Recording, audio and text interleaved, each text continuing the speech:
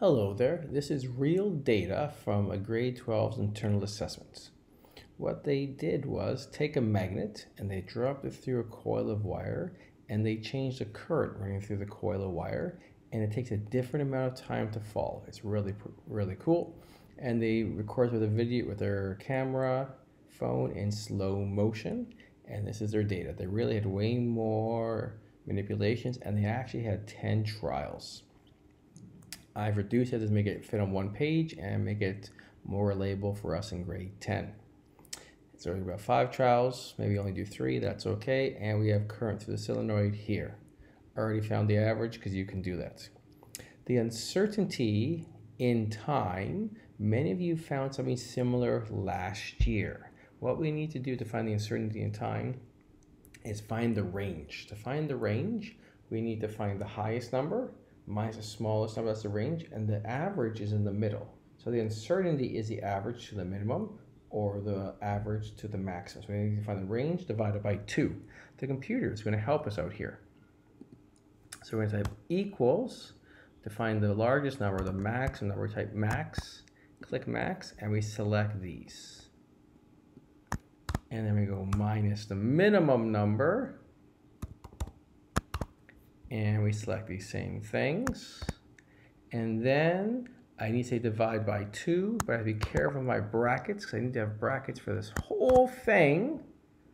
And then I say divide by 2, and I get, I'm going to click X right now so I'm not confused all those other numbers, 0.003. Let's see that. Highest number is 0.175, lowest number is 0.169. So that range is 6.006, half of that is 0.003. That makes sense. So I'm going to fill down, and I'm going to label this as uncertainty in time. The symbol actually for uncertainty in time is option J gets a delta symbol on a Mac, and that is meters per second. On Windows, you can do a Google search for delta and just copy and paste that. Now velocity. So in order to find the uncertainty of velocity, we need to do this first. So that's helping you be organized. Velocity is going to be that. The symbol for velocity is V. Our units are meters per second. Oops, no, they're not, because it fell 14.7 centimeters. So we're working in centimeters. That is okay. Centimeters per second. And we need to find the velocity. Velocity is distance divided by time. My distance is always the same. Your distance in this experiment is a bunch of different distances because that was part of your experiment. So your velocity would be different than mine. So you actually need to think and not just copy me, which is awesome. And divided by the time. And then we go fill down, yes. I'd already played with the decimal places earlier. You normally get a bunch, and a bunch is too much. So I'm just going to reduce this to there for now because my brain can handle that. The uncertainty in velocity, this is a new thing, and that's why you're watching this video. That will be delta V, so option J on a Mac, and this will be, the units will also be centimeters per second.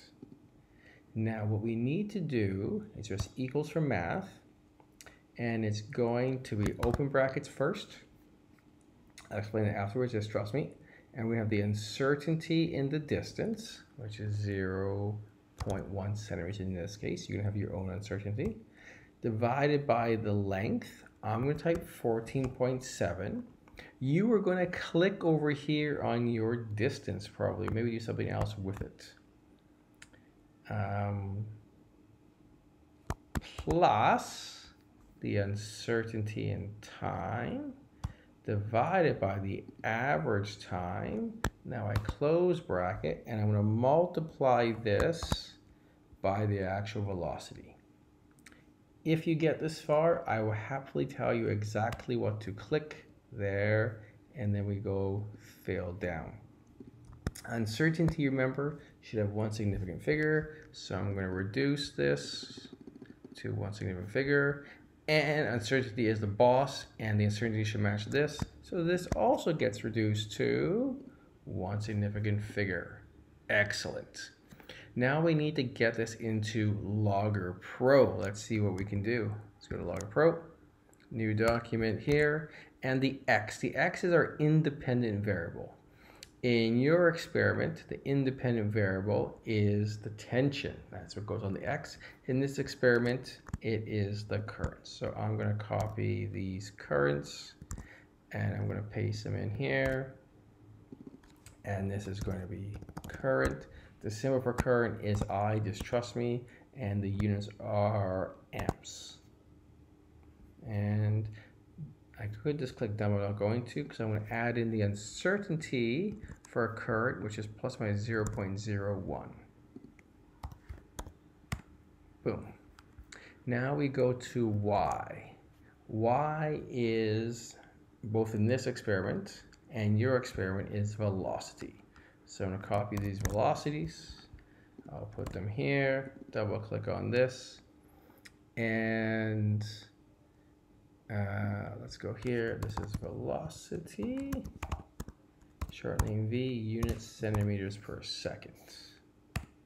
We get this, there's all up there, so I press this auto scale button, and we already have our error bars for current because I put those in already. These little circles we don't need anymore. I'll double click the graph and we turn off point symbols because we have wonderful error bars. If you don't have error bars, you do need to put in symbols because the little dots are so hard to see. Now, to get uncertainty velocity, it is different for each different point. So we can't just put in one value, but Logger Pro has us covered. So first we're going to click here and make the graph a little smaller. Click here and make the table a little wider. We're going to come up to data and we're going to go new manual column, and it's going to ask us for a name. We're going to call this uncertainty in velocity.